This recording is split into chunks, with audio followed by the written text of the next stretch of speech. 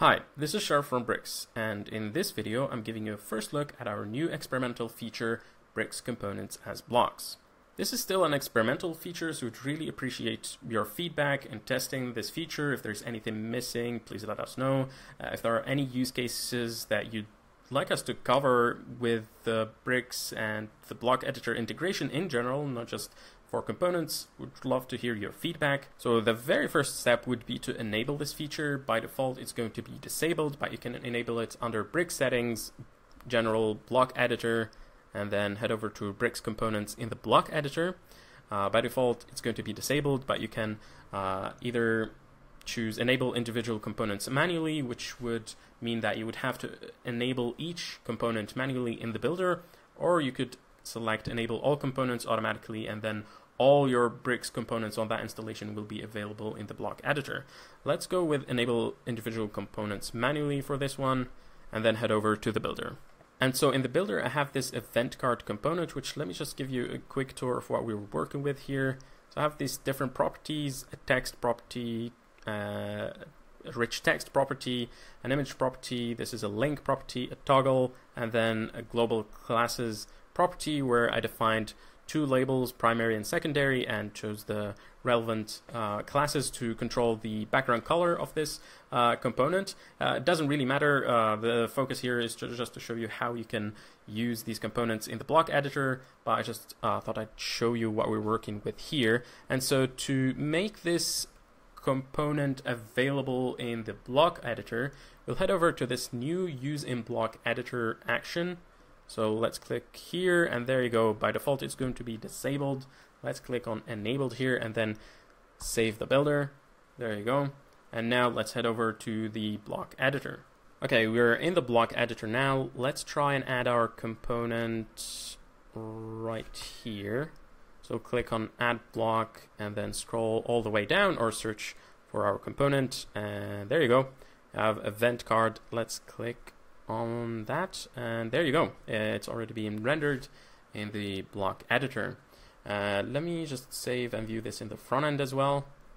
And so here we have our blog post, which was written in the block editor, and our single template, which was built in Bricks, where we have access to all the different design tools, global classes, global variables, components. I mean, the list goes on, but now we also have the option to build these custom blocks that we can add to our blog post. So in this case, this is an event card. You could think of other use cases, maybe a newsletter form. It could be a testimonial block. I mean, yeah, the possibilities are endless here. I would also like to mention that in the builder within the components panel, you're able to filter to only see the components that are set to be used in the block editor with this action right here. So I would click this icon, and now I only see the components that are set to be used in the block editor. And I'm also able to enable use in the block editor right here. So as you can see, this is already toggled for my event card component. Let's maybe enable it for this one.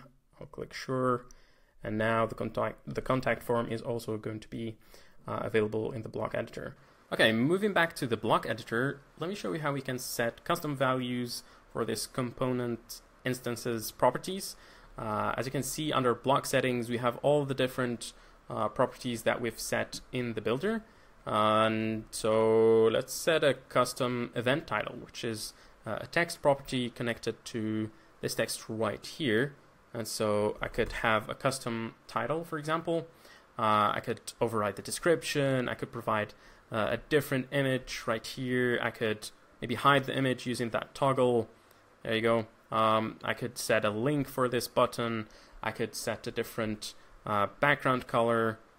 There you go. And so let's hit save and view this in the front end.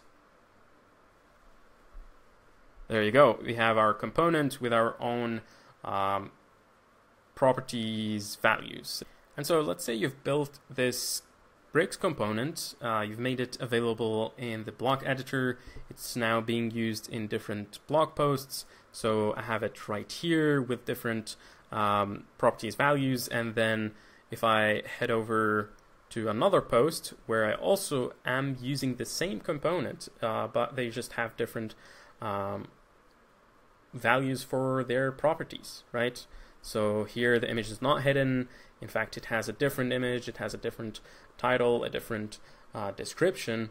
But now, let's say I wanted to make this title a different color. Maybe I want to make it bigger or a different font. All I have to do now is to go back to Bricks and edit that main component and simply make that change, and then it'll carry over to all instances of that component across the entire site. So let's go back to the builder now. So let's make a simple change just to show how powerful this is.